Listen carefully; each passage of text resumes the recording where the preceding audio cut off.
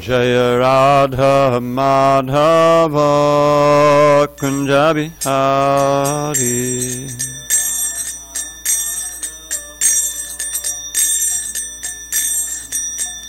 Jaya Radha Madhava Kunja Bihari.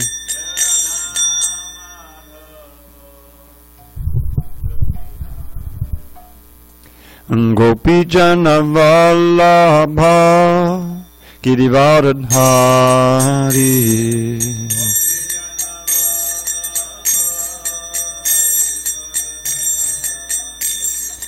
Gopi Jana Vallabha Girivardhari.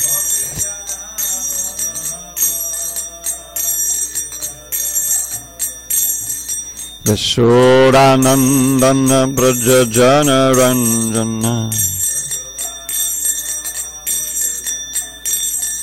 Yashodanandana Braja Jana Ranjana.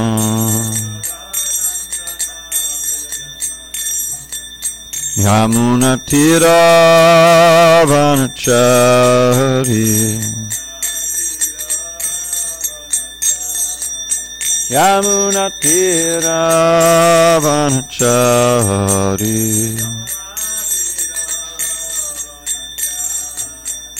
Jaya Radha Madhava Kunja Bihari.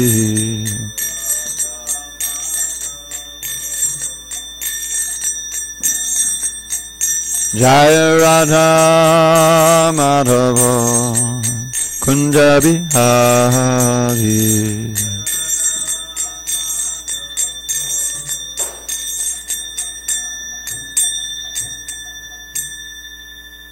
Jai Mr. Paramahansa Paramahansa Ashtotar Shri Srimad His Divine Grace Srila A.C. Bhaktivedanta Swami Prabhupada Ki Jai.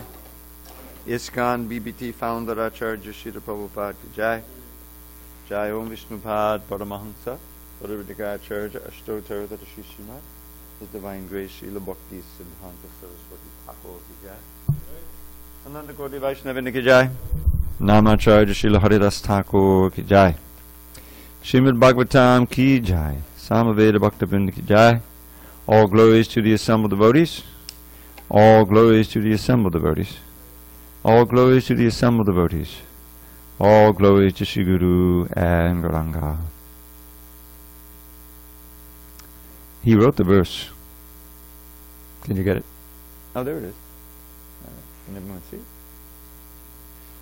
All right.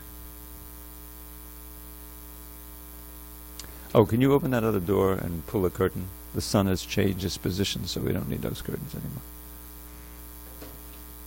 The days are getting shorter. Narayanam namaskritya Narang chaiva narottamam Deving saraswatim vyasam Tato jayamudiriye. Before reciting the Srimad Bhagavatam, which is our very means of conquest, we should offer our respectful obeisances unto Lord Narayan, the Supreme Personality of Godhead, unto Narayan Rishi, the supermost human being, unto Mother Saraswati, the goddess of learning, unto Srila Vyasadeva, the author, and unto Srila Prabhupada, the translator, commentator, and our spiritual master. Excuse me. Sorry about that.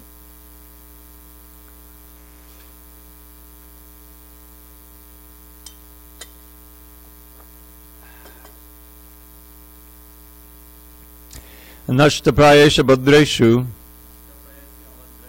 Nityam Bhagavata Sevaya Bhagavatyuttama Shloke Bhakti Bhavati Naishtaki. By regular attendance in classes on Srimad Bhagavatam and by rendering devotional service to the pure devotee, all that is inauspicious within the heart is destroyed almost to nil, and loving devotion to the Supreme Lord who is glorified in transcendental songs is established as an irrevocable fact. Om Namo Bhagavate Vasudevaya. Om Namo Bhagavate Vasudevaya.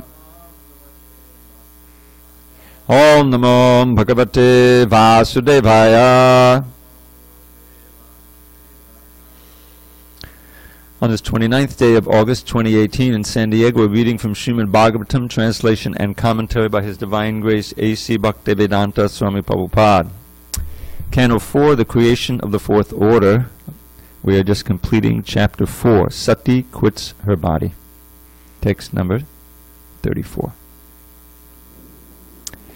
Tar alata yudhai sarve pramata sahaguyaka hanyamana disho bhejur ushadnbir brahmatejasa tar alata yudhai sarve pramata sahaguyaka hanyamana disho bhejur ushadbhir brahmatejasa tar alata yudhai sarve pramata sahaguyaka hanyamana disho bhejur ushadbhir brahmatejasa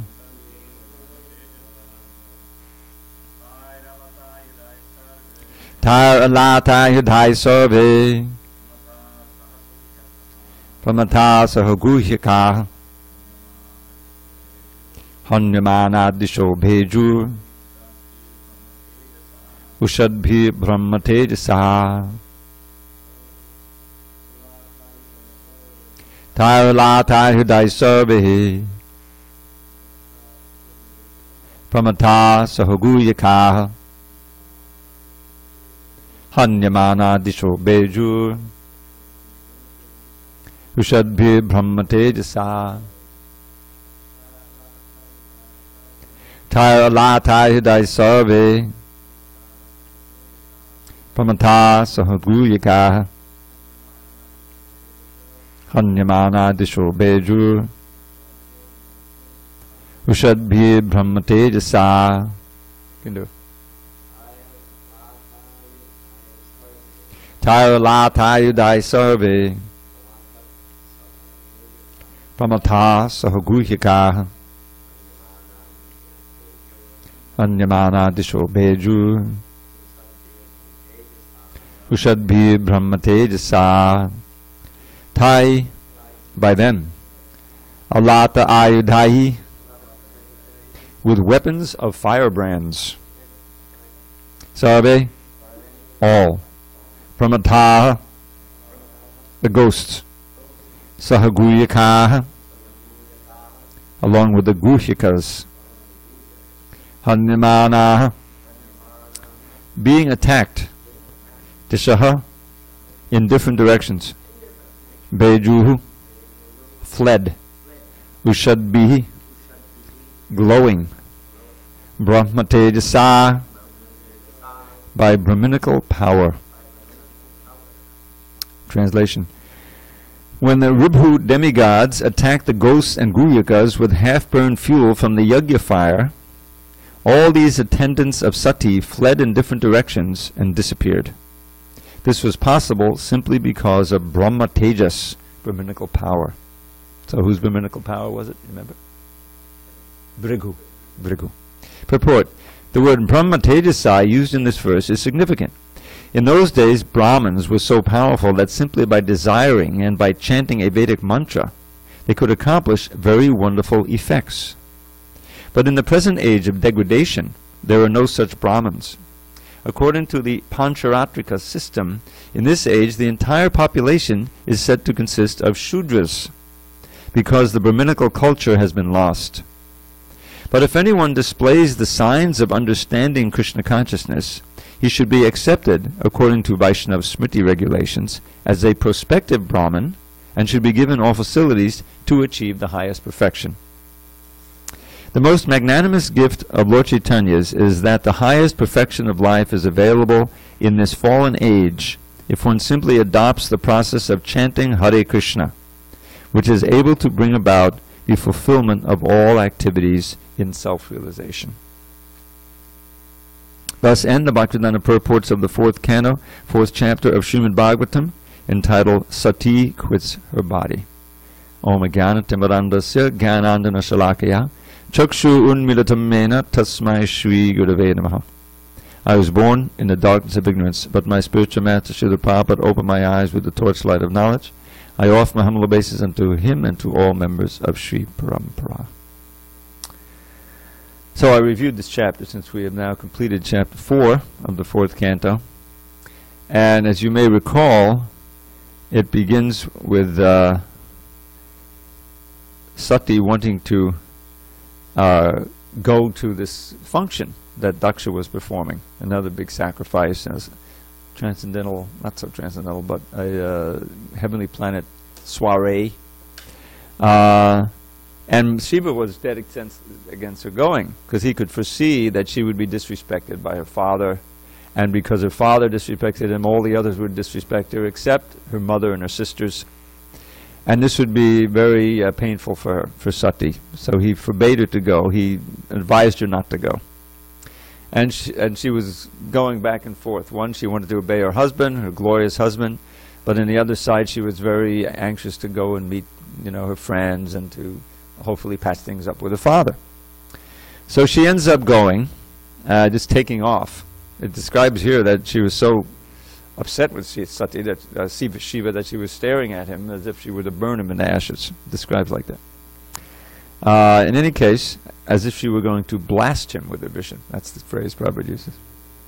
So she left in more or less a huff, all on her own, and immediately all of Shiva's attendants accompanied her, provided her with a nice vehicle, and carried her and guarded her and like that. So when she gets to the arena of sacrifice, she was ignored by Daksha. You get this scene that he wouldn't even look at her, or whatever, And because of that, none of, you remember the phrase Prabhupada used, of Daksha's flatterers would also greet Sati. But she was greeted with a lot of tears and embraces by her mother and her sister. But Sati was not really happy with that. And so she began to berate her father. Lord Shiva is the most beloved of all living entities. So she's directly speaking, truth to power here, so to speak. And she's invincible because she has the power of this self-immolation. And so Daksha doesn't say a word. He just stands there and takes the whole thing. And she goes on and on with her glorification of Shiva and her berating her father.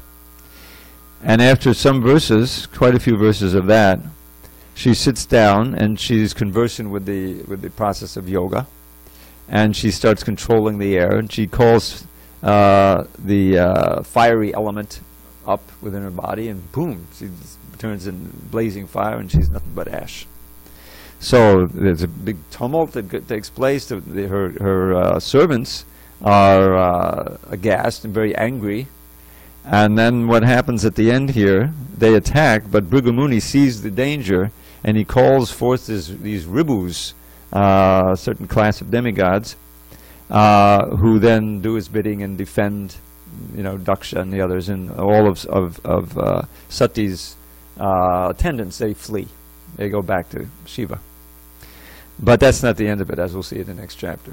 Because although Bhrigu has this Brahma Tejas, this Brahminical power, which is very formidable, they can call forth by mantric power, these ribus, or we saw it with Durvasa, where he could call forth a Kritya, a big demoness, actually, fiery demoness, to try to burn Ambarish.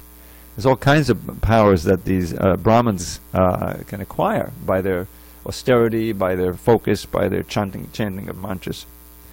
But then we'll see in the next chapter that ultimately that Daksha and all his minions are defeated by Virabhadra, and then he comes back. I think he's also with the other attendants, the Guyakas and the ghosts and the Pramatas and all. And so there's a devastation there with Daksha, at Daksha's place.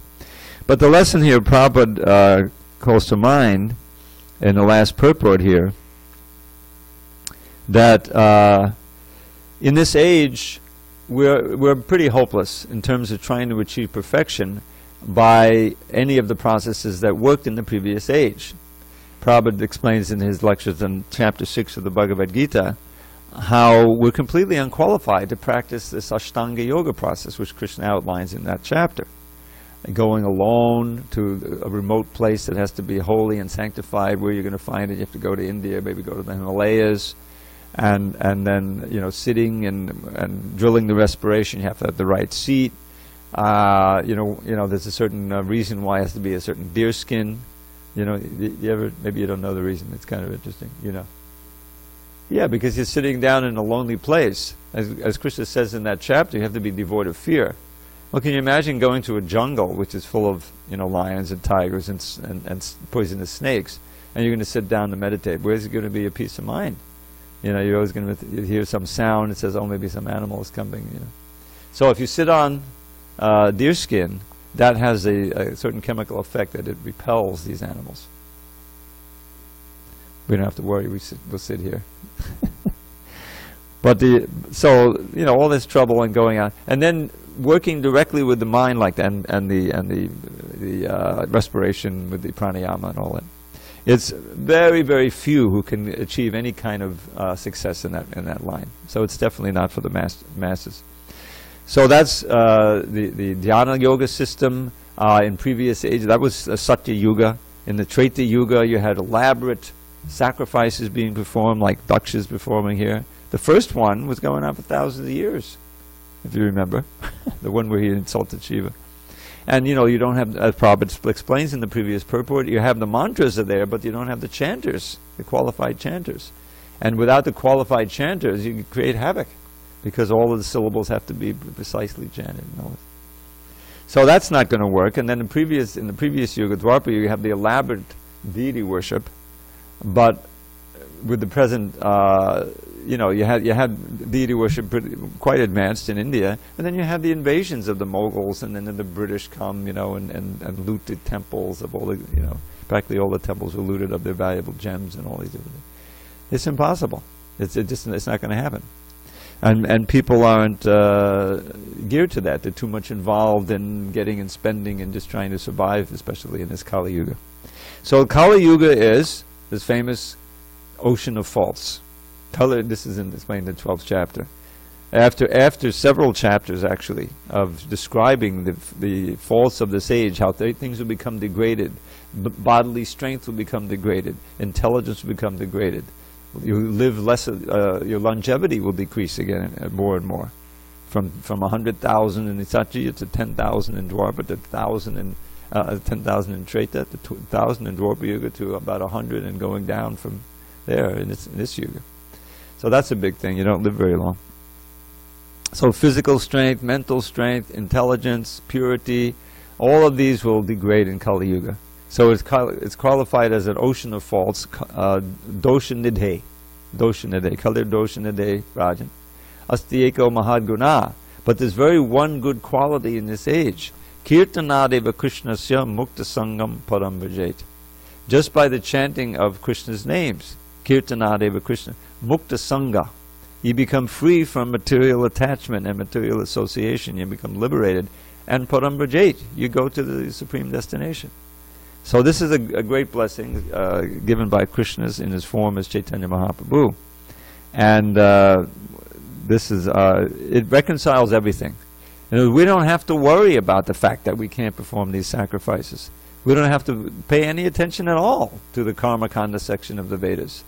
It's very easy to get diverted, even in a whole forest of Vedic stuff, you know, to spend a lot of time studying Vedanta Sutra, which we're not really qualified to do, to get absorbed in the Upanishads, which talk about Brahman mostly, you know, and what about the Tantra? I need to know about Buddhism and all that stuff. Without a guide, you're lost. I remember in the late 60s, early 70s, I started to be interested in spiritual life. So I went here, I went there. I remember reading this book on high Buddhism. This Buddhist named Milarepa, he was a leader of that. Real austere, you know, practicing great austerities. he was known as the Nettle Swami or something, because he just ate nettles and his body turned green, and then he had some potency.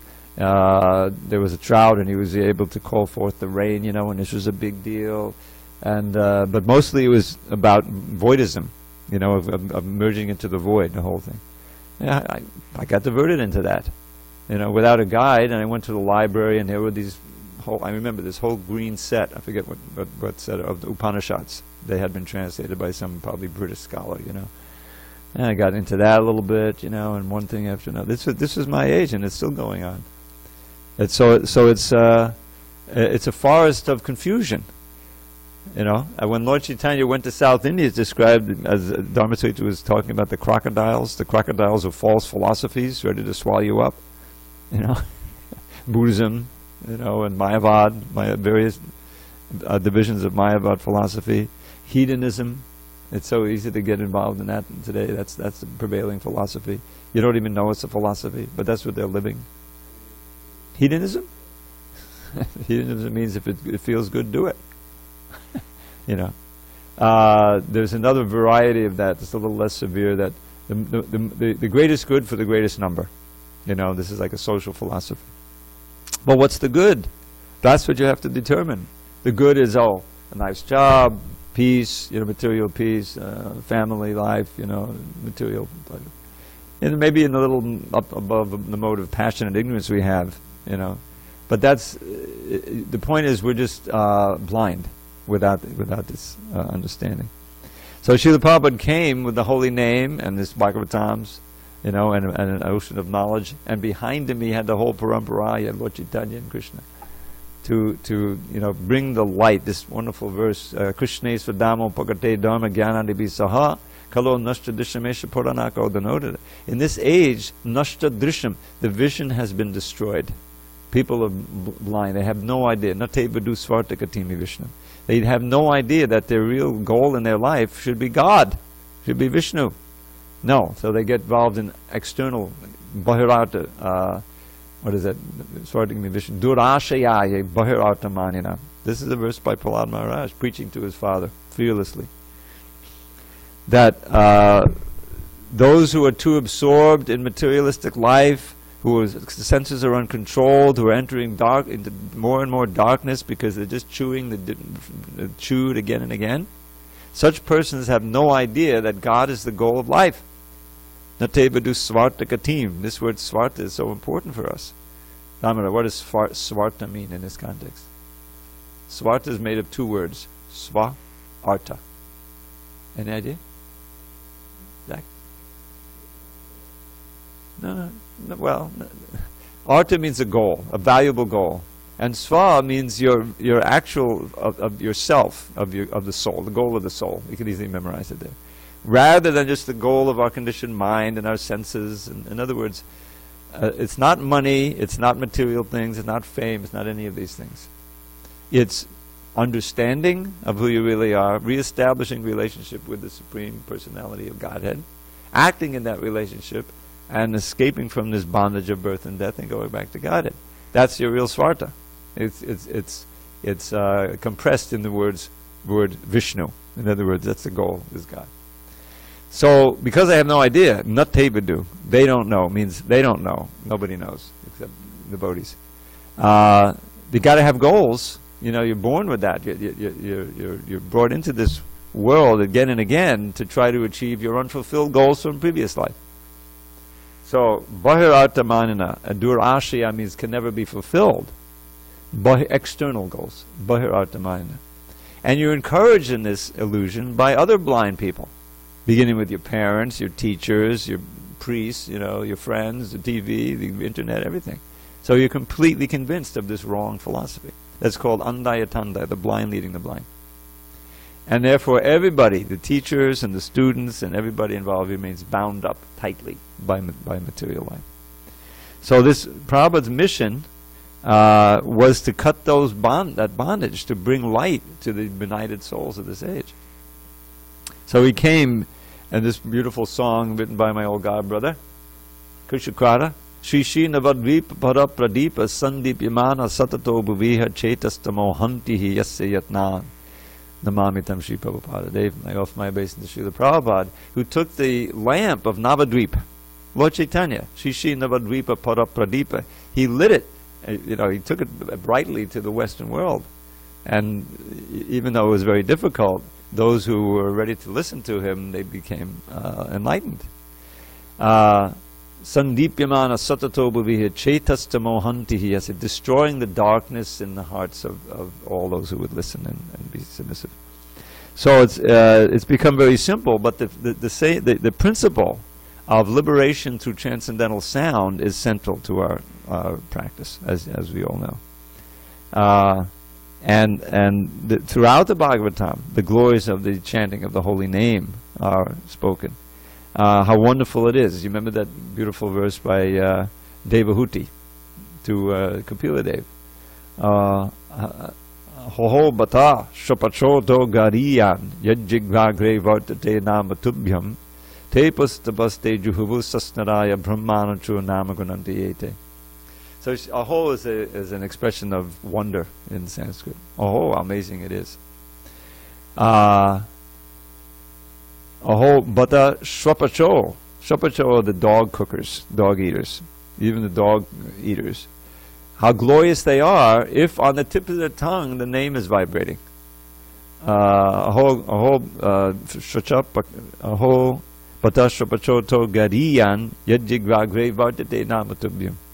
In previous life, they must have bathed in all the holy places, performed all these sacrifices and austerities, studied all the Vedic literatures, to come to this point, even being born as a dog eater, but chanting your holy name, which is so this,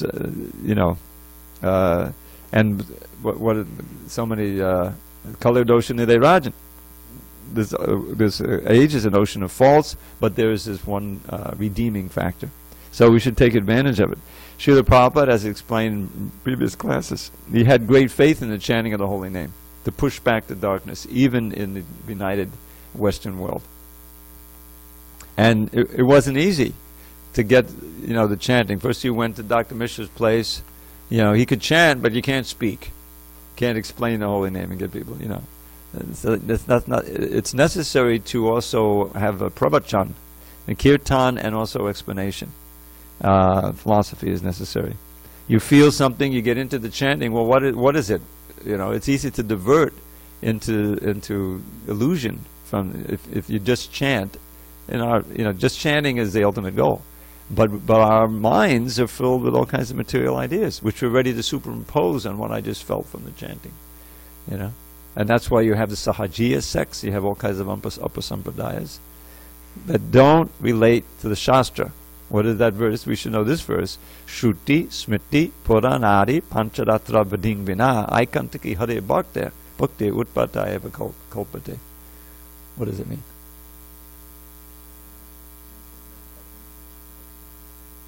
Read that Shruti, Smriti, Purana. Disturbance in society. Yeah. Any so-called Hari Bhakti, devotion to God, that's devoid of relationship with the Shrutis, the Vedas, the Upanishads, with the Smriti books like Bhagavad Gita and Puranas like the Bhagavatam, Pancharatra, also the deity worship. It's just a disturbance in society.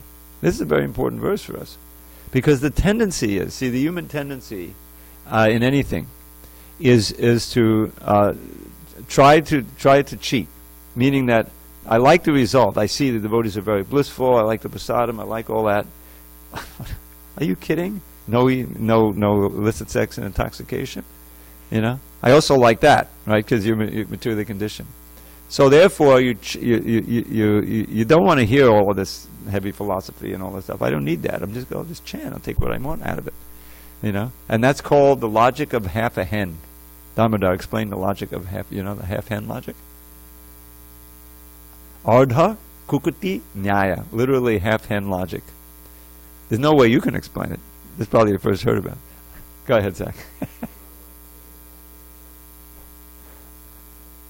Yeah, sometimes it said that his farmer had this magical hen which was giving golden eggs, even just regular eggs. So, unfortunately, he's got this special hen, giving him golden eggs, but he's not very bright. So even though the gold is plenty valuable, and you can create a nice little arena for the hen, feed him with the finest hen food, whatever it is. No, he thinks, well, I can get even more money. I have to pay for this feed that I'm feeding to this hen. So I'll just cut off the head of the hen, but he won't eat anything, and he'll continue to give the gold. So that's half-hen logic. It's dumb. So similarly, we have the Bhagavatam, which is full of all kinds of philosophy, or Bhagavad Gita, right?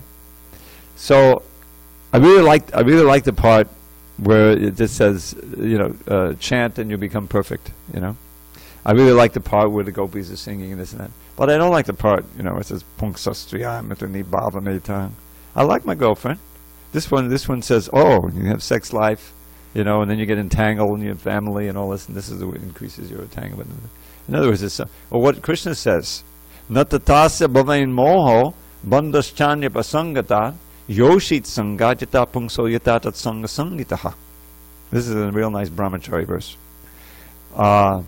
Where he says, actually he speaks this verse twice with one word different. In the 11th canto, he says, Natatasa bhavein klesho. So instead of bandha, he says klesha. He says, there's nothing that brings as much bondage or misery as association with lusty women or with men who are too attached to women. No, the Kapila Dev says, and then Krishna and the 11th canto, the Uddhava Gita. So that's not a very cool verse. I mean, what about my girlfriend? What about my girlfriends? So I'll cut that one out. I'm not going to read that. I don't even need the class at all. Let's just have a kirtan starting about 8 o'clock, going to 12, and and we'll go for it like that from there. Anyway, there are a whole bunch of sects, as you well know, in Bengal, who are basically they don't want the Shastra, but they like the kirtan. They like this because it's so powerful. That's called Shruti Smriti. That's a disturbance in society. A disturbance in society. So we need both. We need to learn the philosophy behind the chanting. Bhaktisiddhanta Saraswati preached very much Nama Mahima, glorification of the holy name. Which way you're going to get it? You get it from the Shastra. Because this increases our desire to chant and our appreciation for the chanting. Because otherwise the mad mind, you chant a little bit and mind is wandering, okay, let it wander. You don't understand, the importance. And it's true of anything. If a person, if you're walking by this door here, and you're hearing the class, and your name comes up, you'll probably stop, turn back, and say, well, what are they saying about me? Right? So glorification is attractive to the glorified. This is why I keep glorifying Krishna, genuinely, from the heart. And that's attractive to Krishna. So Krishna and the holy name are non-different. Abhinatvan nama namino. There's another verse about the holy name. Abhinatvan nama namino. That there's no difference or there's no separation between the name and the named. This is an advanced understanding. If you're really advanced in the chanting, Prabhupada defined the perfection is that you'll understand that there's no difference between the name of Krishna and Krishna himself. So, therefore, the holy name is a person. And if you glorify the holy name, then you'll be more attracted to chant. And when you chant, the name will show you more mercy and give you more taste.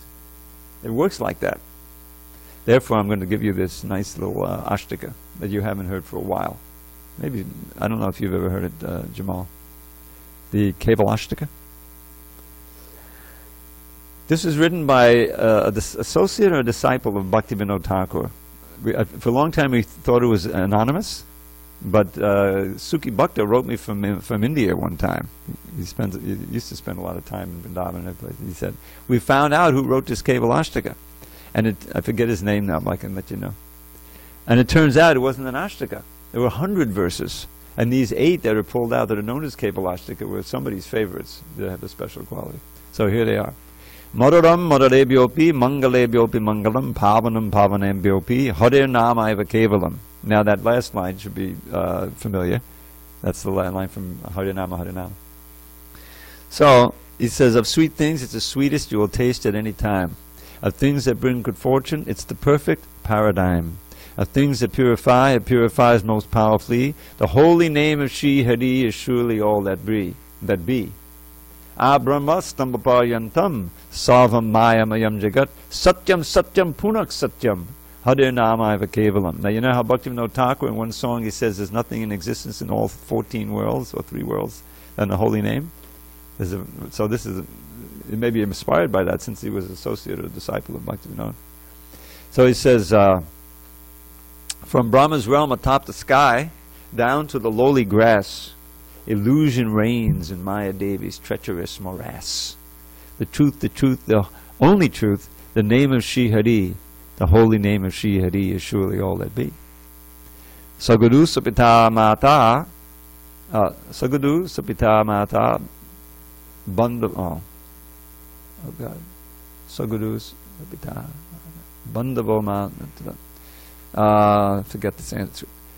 He's the guru, he's the father, he's the friend most true. She's the real mother who most kindly teaches you to always chant and hear the holy name of Shri Hari. The holy name of Shri Hari is surely all that be. Now the next one is my favorite, so listen up. Nikshvasena hi vishvaso kadarudho bhavishyati kirtaneya mata balyad hare nama kevalam. Remember, Tamara, remember that our final breath may come at any time, no matter if we're old and sick or in our youthful prime.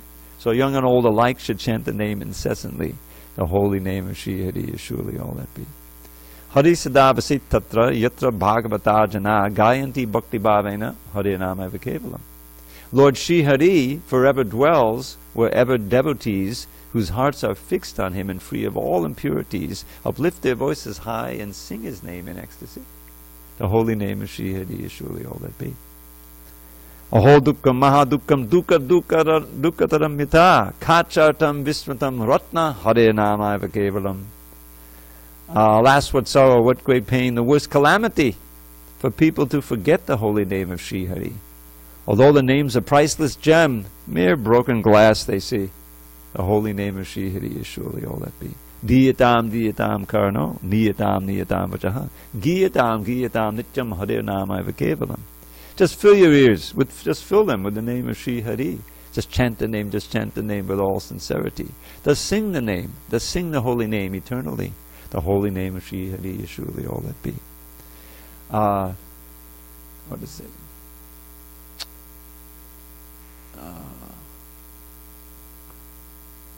I forget the Sanskrit, sorry. It makes this world appear like bits of straw upon the ground. Resplendently it reigns supreme, divinity and sound. It's filled with transcendental bliss and peerless purity. The holy name of Shri Hari is surely all that be. And then thinking that this was an anonymous poem and not having a Palashruti, since it really wasn't written as an Ashtaka, I made up my own little Palashruti, which is my prayer. Inspired to glorify the holy name of Shri Hari, a certain sage composed this hymn in Sanskrit poetry. I pray that those who hear this lowly version made by me will chant the holy name of Shri Hari in ecstasy. It's a prayer. So that's just a drop in the ocean of verses glorifying the holy name. It's good to know these. That's why Shikshastika said we should chant it every day. Those who sing it, it says right in the CC. The Palashruti for that was, again, it wasn't written as an Ashtaka. You know, it's scattered in the Pajavali, and it was drawn together, maybe by Krishna's Kaviraj, I think it was, into what we have as the Shikshastika. But then at the end, after, I think that whole presentation in the 20th chapter, where he gives Lord Chaitanya's commentary on it, he says at the end, I don't know the Bengali, and I don't know if I know the English. Boy, my brain is going. You know. Yeah, but what's the first part? I know him. Lord Chaitanya wrote to give the practice and the goal of chanting Krishna's holy name. Day by day, whoever sings this hymn will surely reach a little closer to perfection. Spotless Krishna Prem. Prem and name, they rhyme. So, this is all just by way of requesting you or encouraging you to read about the glories of the holy name and memorize some nice shlokas and chant them and then you'll find when you enter into kirtan and you're chanting your japa that it's easier to focus, that you get some mercy from the holy name. Some of the prayers, Rupa Goswami, he prays directly to the holy name for taste. This wonderful verse, and I'll stop at the end of the Namashtaka, which is the source of our wonderful little Kirtaniya's name, Madhuri Pura. Narada vino jivana sudormine yasa Madhuri Pura tum krishnanama kamam spadame vasane vasena sada. O holy name, you are the inspiration for the vina of Narada, and you are a flood of the essence of the most sweetest nectar. O holy name, please always appear on my tongue. Let me my tongue chant you with the greatest taste. Always, let me have eternal taste for chanting. That's the idea. You were going to say, but we have to. Go ahead. Someone has to take it around.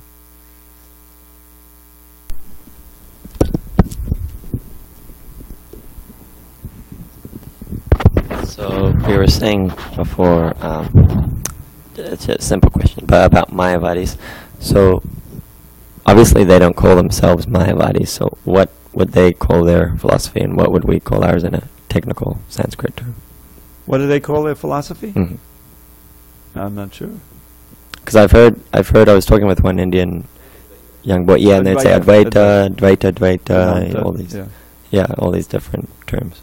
But they would say Brahmavad. They would say Dvaita.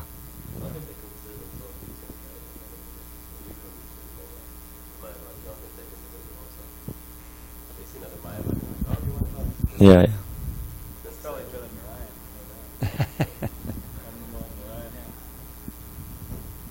Yeah, I'm sorry, the Advaitins.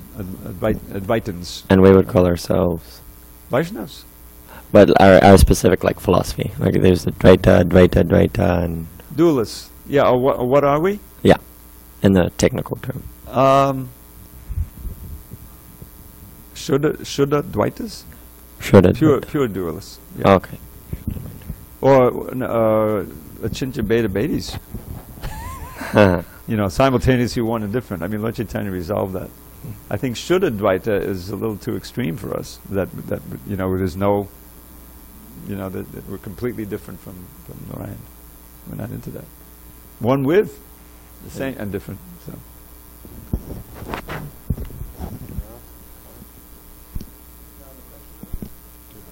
Oh, you do? That's what you. Yes. You were talking about the different. It's just a comment, but the different groups. They just say, "Oh, forget about the books. Let's just have the kirtan." Yeah. And forget about the books means also forget about the regulative principles. We'll just have kirtan. Oftentimes it means that. So not all of them. Yeah. 2 of them were really good with meat eating and gambling. Meat eating and gambling we don't do. Yeah. So I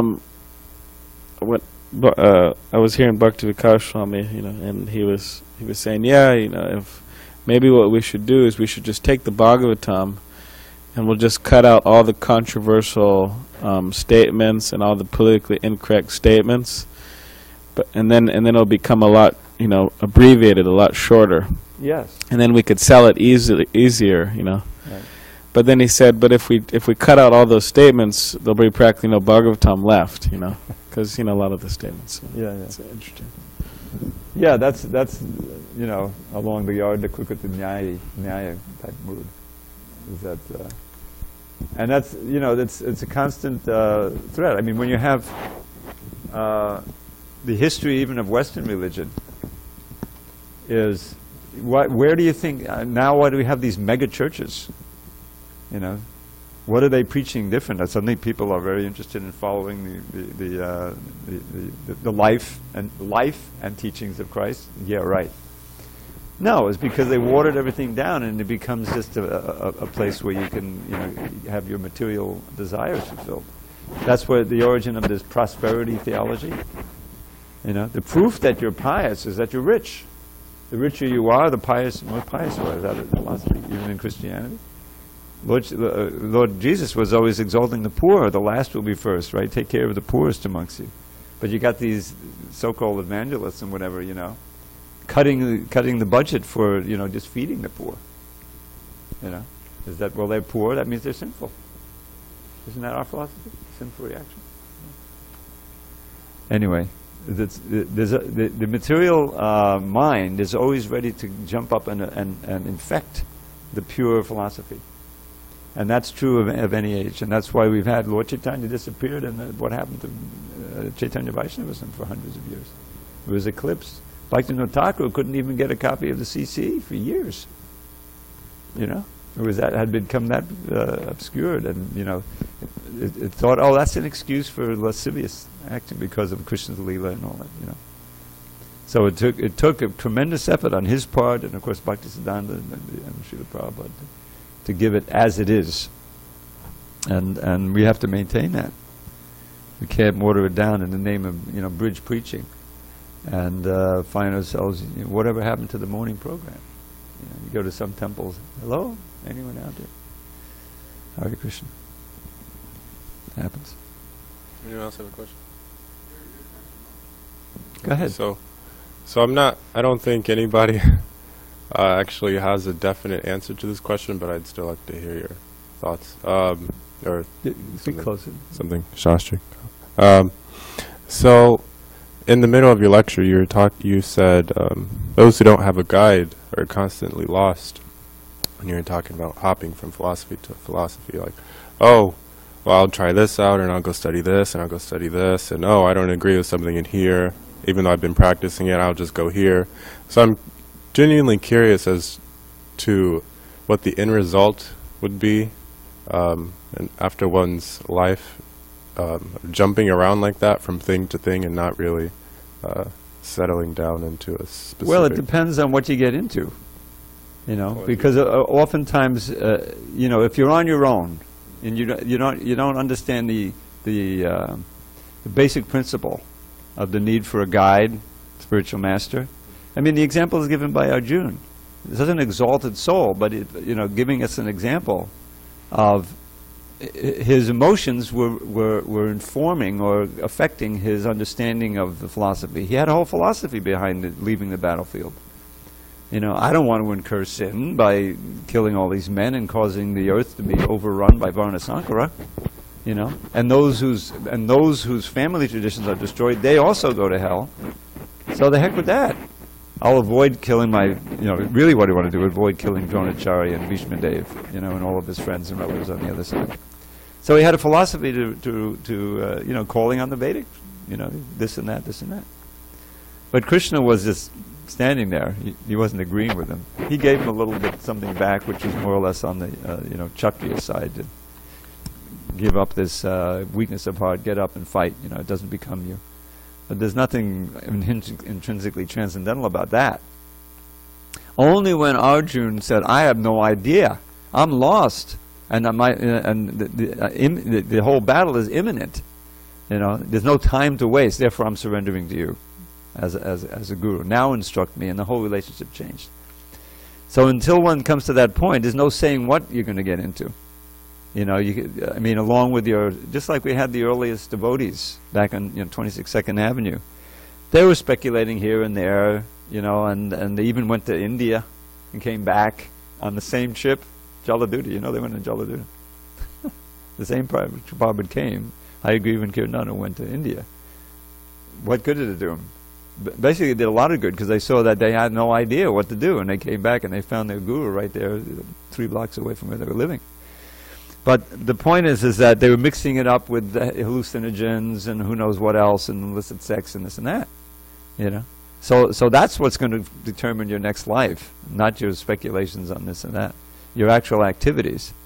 So you're in the present age, you're bound, you're practically 100% sure of getting into activity that's going to degrade you, Now, if you also mix a little Krishna in there, you're chanting the holy name a little bit, then that will protect you from losing the human form of life.